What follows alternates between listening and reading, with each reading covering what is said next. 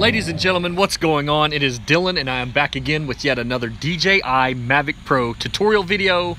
And today I am going to do a second installment, a second version, a second rendition, whatever you want to call it, of the intelligent flight mode known as Waypoints.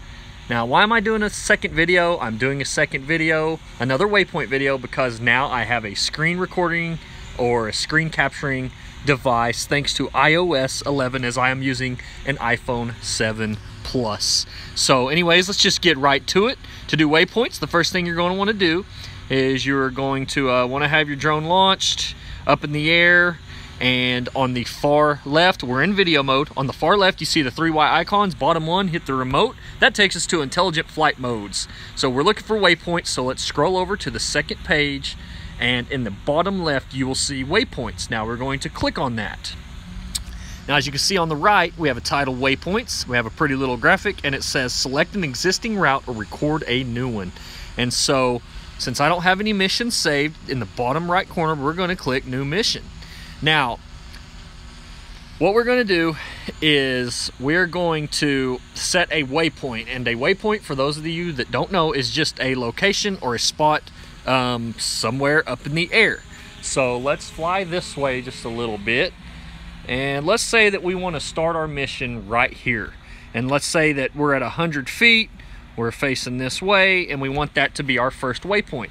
So we're going to, on the bottom right of the screen, you see done. To the left of that, you see record. We're going to click record. Now you'll notice under waypoints up there at the top, it says 1. So now what I'm going to do is I'm going to go this way. I'm going to fly this way, and I'm also, if you'll watch my altitude starting right now, I'm going to raise an altitude to about 250 feet. Roughly 250 feet. Let's see how close we can get. All right, that'll work.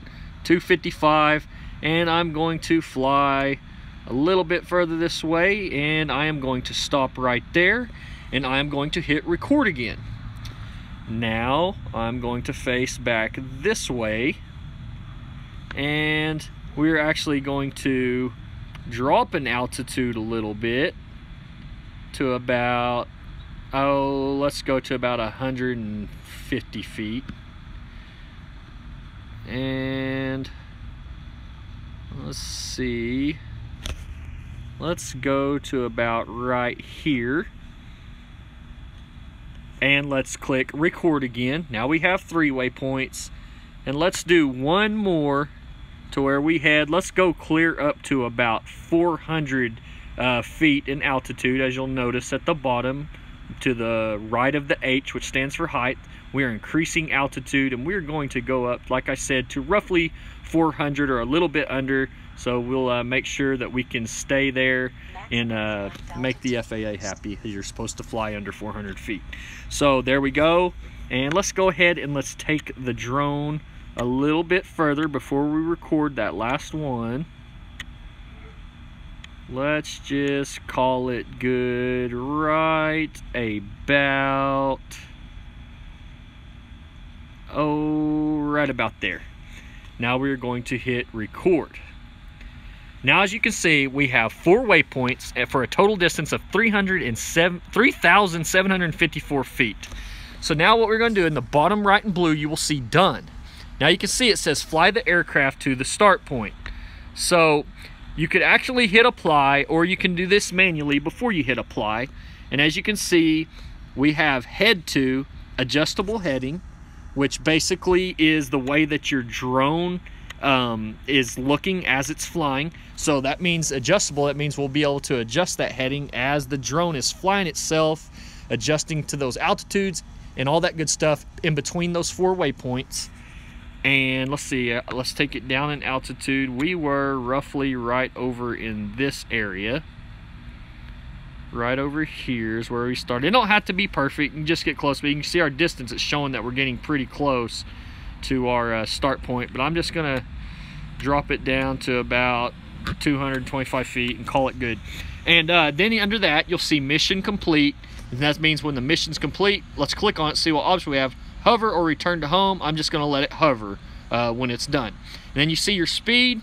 we'll go ahead and set to about 12, but you can adjust the speed, I believe, as it's doing its thing. So down in the bottom right corner, we're going to click apply, and you can set your return to home altitude. So I'm going to change that to about, I don't know, 55 meters in case something goes wrong. We want the drone to please, I'm changing it to 60. We want to be plenty high to where the drone can come home without hitting anything. And then we are going to click apply. So it's updating the waypoints, and as you can see now, it is heading to the very first point. So there it goes, it's adjusting itself. And now guys, I am rolling the gimbal, I'm changing the pitch and angle of the camera, so you can do that as you're flying. And right now it's still lowering because we started off at about 100 feet, I believe. There it goes. So we can click hide here in the bottom right. And as you can see, I guess you guys can't see, my thumbs are off the sticks. I'm not touching it, and it's flying on its own, headed towards that waypoint. But now my thumb is on the left stick, and I changed my heading just a little bit. And so, again, you can hit your wheel on the top left, and you can change your pitch or direction of your camera.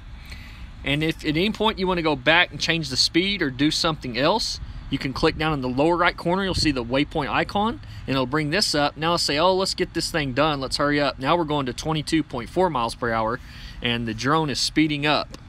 So I will toggle to this map, and as you can see, it shows what our route's going to look like, and it even gives us a handy dandy, shows you where the drone's at, which way it's facing. It shows you the distance in between each waypoint. So our longest stretch is between 3 and 4, and it's about halfway between 2 and 3 right now. So that's really cool stuff. So you can see where it's at in totality as far as its mission goes. Let's toggle back to this screen. As you can see, there it is, getting close to the football field. It's lowering down in altitude, and there it is, hit waypoint 3. Now it is going to turn its heading, and it is going to start making its way towards waypoint 4. So very cool stuff. This is a really neat way to, if you have something going on, like say you're going to film around a parade or something, or a building, or just something that you want a really smooth shot, you can set this up. If you know the route or you know what's going on, you can set this up, and then you can just say, hey, save this and load it up later, and then it's just hands-free flying. So as you can see, it's making its way to waypoint 4. Let's toggle the mode again and see where we're at.